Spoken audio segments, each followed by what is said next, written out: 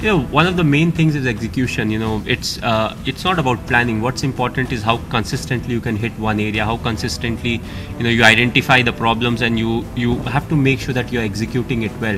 Because the moment the execution is right, we won't be talking about so many wides and extras that we are talking about. So now as a team, you have to win irrespective of which department is not doing well. For that, I think we'll have to score 20 to 30 more runs. And I've said, that will put a lot of pressure on the batsman, because the moment you take your guard right from the first ball, on your back of your mind, you'll be like, we have to go 330 or 340 odd runs, to be on the safer side, and that will definitely put a lot of pressure. If you see today, we actually started our slog earlier. We lost a few wickets, and then they executed their plans well. They executed the Yorker well, which made it more difficult for the batsman to score. So it's always good to have a set batsman, especially in the last few overs.